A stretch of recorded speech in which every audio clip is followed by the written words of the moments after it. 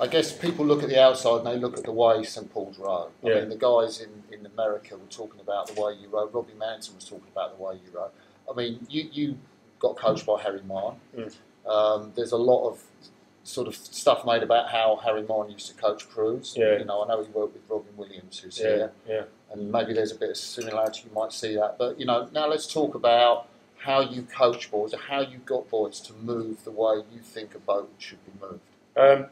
I mean, again, I think it's like pretty organic, like, and a lot of it's come from learning. You know, I think one of the key things is for me is like you're always learning. I mean, I don't claim to know I know the right way or I know everything. It's just like I've got an idea in my mind that how I want things to row. Whether it's the right way, I'm not. You know, I believe it is, but like, you know, I think I'm open to continue to learn. And I think, you know, when I was rowing, I was lucky enough to have 2 years being coached by Harry. You know, I was in my mid-20s. Like, did I ever think I'd go into coaching? Like, no. And you know, in hindsight, I wish I paid more attention. Like, because like the guy was just phenomenal, and I knew he was phenomenal. Like, you know, you used to go out and you row in a boat, and he would just say one or two things, and he seemed to know what you were feeling. He seemed to know, like, you know, if you just do this and push here, and he seemed to know what you were feeling, and he seemed to sort of feel what the boat was doing or see what the boat was doing, and he had a very good way of like communicating to you as an individual and as a crew at the same time, to be able to make small adjustments. And you would just go in, and all of a sudden, like, he wouldn't even say something, and you feel the boat moving a little bit better already. Like, it just because you sort of inherently believed in him and what he was saying or not about to say.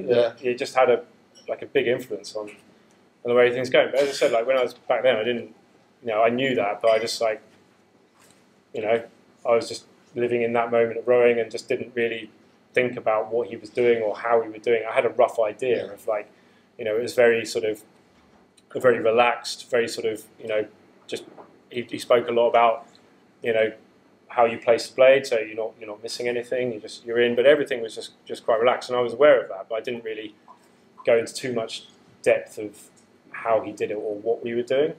And I think with time, then when I sort of started coaching, I sort of had that in my mind, but it wasn't really a clear picture of what it was, and also how to put that across.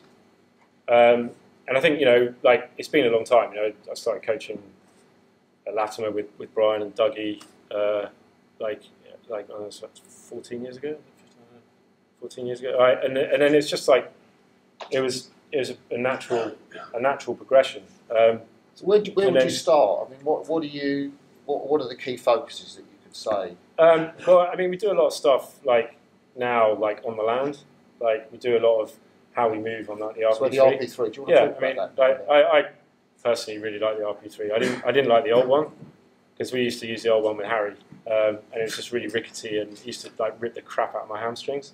I'd find it really like awkward. But I think the way it is now and the way it's designed, like I really like it. I use it a lot myself. I sit and I do like 3 RP3s a week. Just I was struck. You were talking about how the inside hand works, and how it's just because like it's not like blind miles. If you go on the concept 2, you're just like, you know, you're just working on your physiology. Like, you just, you know, there's no sort of bigger picture on, like, you know, how you're moving, like what the boat's doing under you, how you change direction. Like, I mean, you can do it to a certain extent, but it's a different like movement. Like, you're moving up and down rather than letting the boat come to you. And I think on the RP3, like, you can think about that. And I think that's what we do when we're doing a lot of the UT2 is like there's those sessions we're all coached.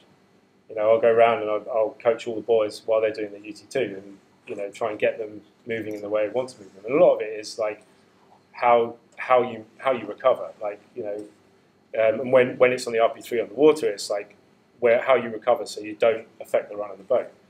You know, we sort of move in a way which is like, people think we pause at the back. Yeah. But I don't coach people to pause at the back. What we do is we just, you know, it's just very natural. Like, we're leg driven. So we're like, and the stuff we do with Valeria as well. Like, he comes in and chats to the boys after we do testing. But we're leg driven from when your legs are at 90 degrees, and when your shins are vertical. And when we get to 90 degrees, so that movement there to there is just it's just like very relaxed. Like that movement there, it's very relaxed, and it's just almost looks quite lazy. Yeah. And then from that point, we open our back against our legs. Yeah.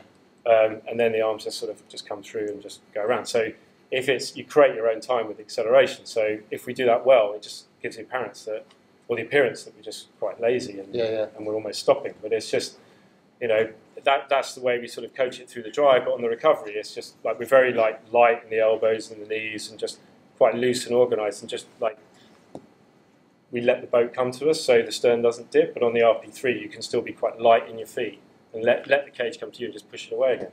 And it's really simple, but it's really quite like easy and like really sympathetic movements. So how quickly do the boys pick that up? Do you have to do quite a lot of stuff with them when they get into the? Yeah, I mean, so we do like I think if you took any St Paul's boy, probably from like the top boy, if you grabbed any boy from the 8 last year, they would explain to you, like they would be able, as a 17, 18-year-old would be able to explain to you what they do, and it's because like I think we make them take ownership of how they're rowing. And they understand how they're rowing. When I was 18, like someone asked me how I rowed, I just say, you know, just pull hard and make sure my blades don't touch the water.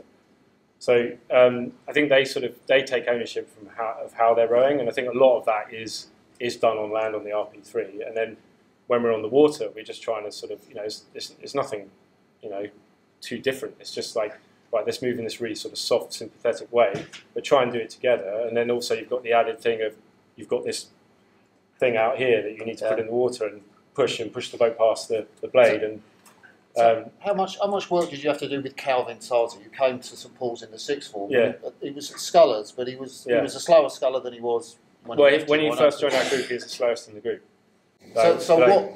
I'm thinking, what the fuck did you do with him? No, I mean the thing is, like, I think part of the thing is he was rough. Like, he was this rough diamond. He was a big, strong guy. And we'd go out sculling and he would just get dropped like out the back. But what he had was just the like ability to buy into it and take responsibility. Like, he wanted to be better. Like, and he sort of bought into the culture and he listened. And, like, you know, you sort of, you know, we've only got 12 RP3s and we'll have like, I don't know, like a UT2 session, like optional. Well, we could have like 25 guys down, so they all run to get the RP3, and like, you know, he'd make sure he'd be the first one on the RP3, like, because he knew that he would get the best out of him, rather than some guys just can't be bothered with it, so I go on the static. So he was just one of these guys that took responsibility for what he wanted to do and how he wanted to change, and he responded really well to coaching. Like, he developed and he changed, and also like he was strong but not very well trained. So. He would sort of, on his thresholds, he would coast. Like, we do half hour. We don't do it like GB, like half hour at 20. We do it at a higher rate, because I think if you do it at 20, you row in a too physical way. Yeah. So we do half hour at a higher rate, just so we can get moving in more of a natural way. And we do all our threshold on the static. But, you know, he would coast and then have these dramatic finishes, and it was because he didn't have that sort of endurance base. So when he built that endurance base, I think he had the level to be able to like work at a better, like a higher level, and you know, with that as well, you can develop your technique, you know, in a better way. Because if you're unfit when you're going rowing, it's hard to sort of row at the right intensity and row well. So I think everything's sort of interlinked and goes like hand in hand. And I mean, how do you feel because the kid won the Scullers Head, for God's sake? Yeah. I mean, when you see the kids winning events like that, the Force Head, how do you feel as a coach? I was just really proud of them, really. Yeah. Like, you know, I mean, I think it's like, I don't know, like, it is what it is. I'm really proud of them. I don't take, like, I've helped them on their way, and so have other people, like, you know, like Doug, like, you know, Donald Leggett. Let's talk about Donald for a little bit then. You know, I mean, so what is the thing with you and Donald? How does that? Donald is, like, I mean, a very good friend of mine. I've got to know him over the last few years, and well, since 2015, I started working with him. And like, Donald's an untapped resource. Like, he's got a very good eye, and I completely trust him, and we work well together. Like, I bring in Donald like once a week from Christmas. Yeah. And Donald will come in, like, and come out in our games half, and I'll just, you know, I'll brief him to what's been going on and what I think, and then we'll go and do a session. I'll let Donald coach it, and I'll sit in the launch with him.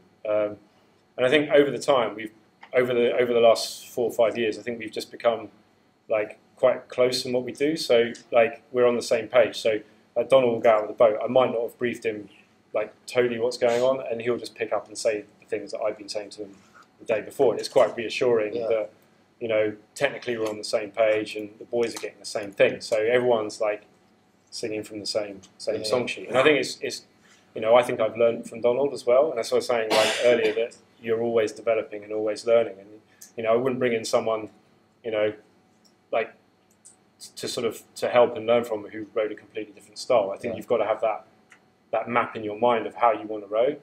Like, you know, like if you think to Spracklin, like his eights that were really physical and like it was sort of really back-ended and always lying down. I'm not sure I'd invite someone who had a completely the reverse idea, but having someone who is like has the same sort of like image in your mind of what you're rowing, I think it works really well. Yeah. So you know, Donald's great. Like, you know, he's a good resource, and the boys find him hilarious. So, so that's always a bit of fun as well. Yeah.